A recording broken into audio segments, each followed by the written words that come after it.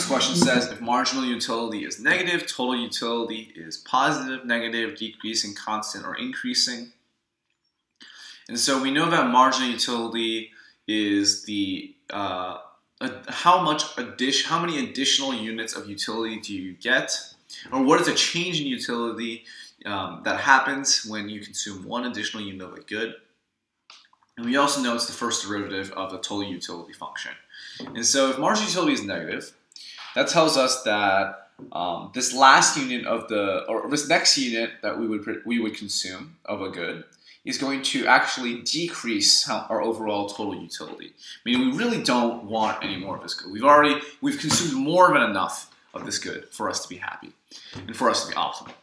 And so let's take a look at the answers. So A says positive. If marginal utility is negative, total utility is positive. And again, that might not be the case. Maybe you've consumed so much of this good so far over optimal that you've actually managed to make total utility negative. You would have been better off not consuming this good at all.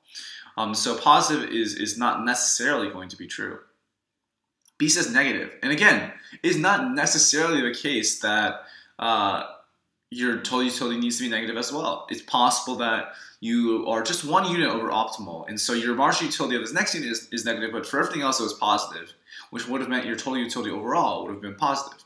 And so it's not necessarily the case that B is true either, that total utility is negative when marginal utility is negative. So that's not necessarily the answer. C says decreasing, and so again, this goes back to this idea that the marginal utility function is a first derivative of the total utility function. And in that sense, we know that if the first derivative is negative, then yeah, total utility must be decreasing because marginal utility is our derivative. And so decreasing seems to be a really good answer for what we're looking for here. D says constant, and again, we would not expect total utility to be constant if marginal utility is negative. We would expect total utility to be decreasing. And same answer for E. There's no way if marginal utility is negative that total utility could be increasing. Again, going back to that first derivative relationship between these two functions. And so we're going to go with C. If marginal utility is negative, then total utility is decreasing. And so we see if C, the previous tutor also picked C, decreasing as the marginal utility decreases, the total utility will also decrease, which is great. So the next question says, the substitution effect always increases the substitution effect, A, always increases quantity demanded of a good whose relative price has fallen. B, is opposite in sign to the income effect for all normal goods. C, is opposite in sign to the income effect for all normal goods. D, may cause demand curves to be upward sloping. Or E, is always dominated by the income effect for normal goods. And so a lot of these answer choices are talking about two things. They're talking about the substitution effect, and they're talking about the income effect. And so what that really goes back to is two reasons why our demand curve is downward sloping. And those two reasons are the substitution effect and the income effect. Why is the law of demand true? When price goes up, why does quantity demanded go down? And the first explanation that we give for this is the substitution effect. If the price goes up for a good, people are going to be likely to switch from purchasing this good X, let's say, because the price is now higher, they're going to be more likely to reduce their consumption of good X in favor of the substitute for good X, which would be good Y.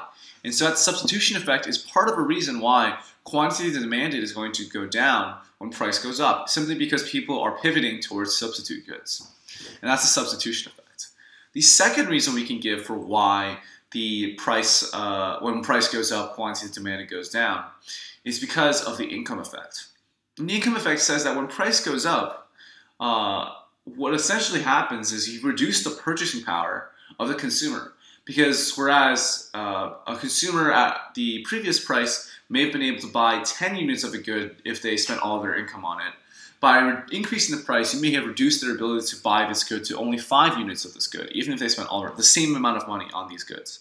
And so even though this person's income has stayed the same, their effective income or their purchasing power has actually declined due to the increase in price. And so that decline in purchasing power means even if the person wanted to consume as much as they did before, they might not be able to or are less able to because of that reduction in purchasing power.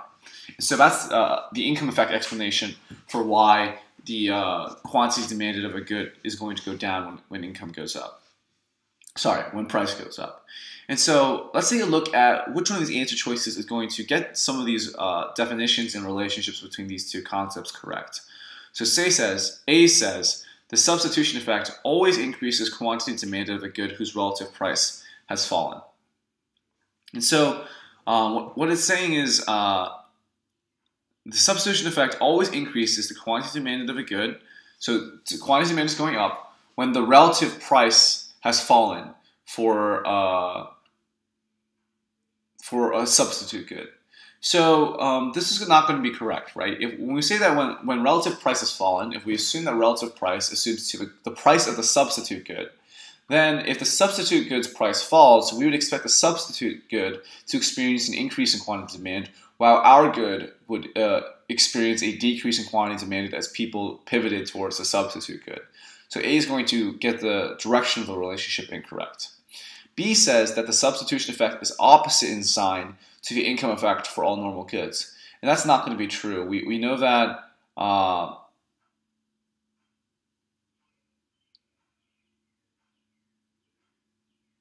we know that these two goods share a direction in terms of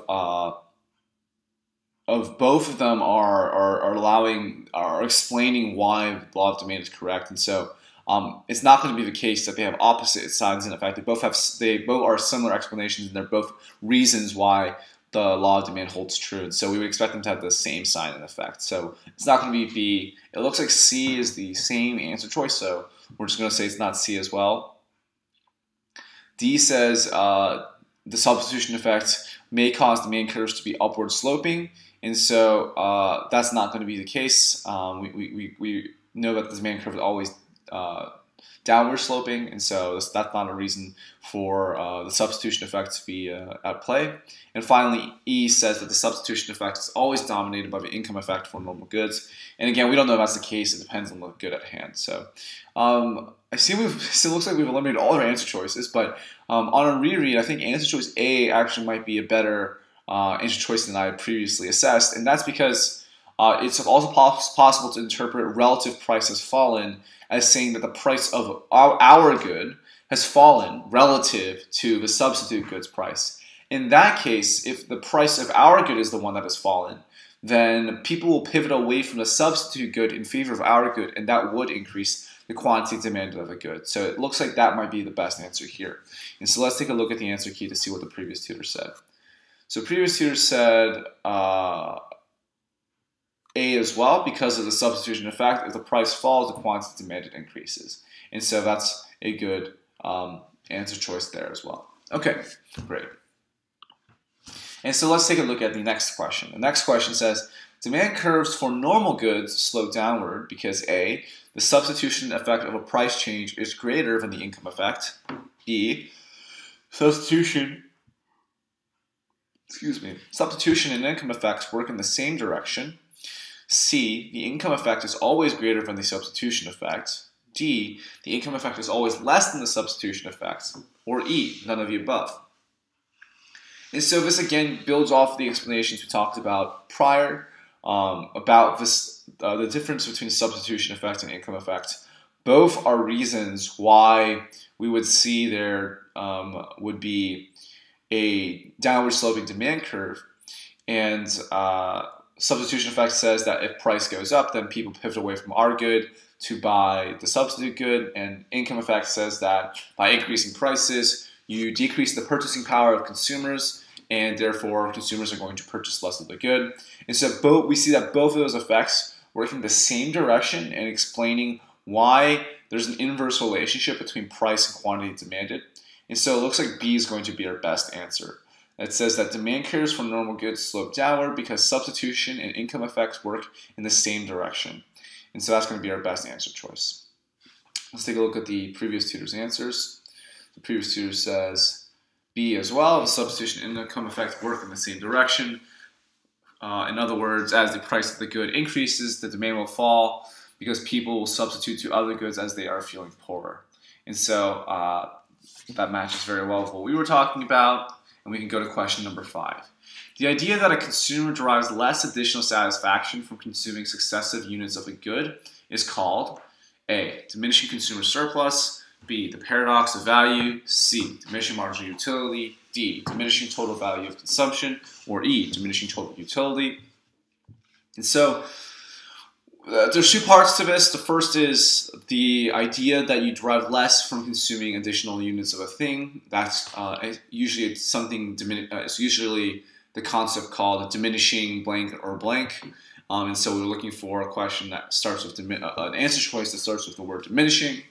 And then the second question is what exactly is going down over continuing consumption. And so for us in this question, it's additional satisfaction. In that case, we're talking about marginal utility. And so putting those 2 ideas together, we know that the idea that a consumer derives less additional satisfaction from consuming successive units of a good is called C, diminishing marginal utility. And that's what we're going to go with as our final answer. And so the previous tutor also said C. It is called diminishing marginal utility. And that is for that definition. So great answers, and we can move on to the next question.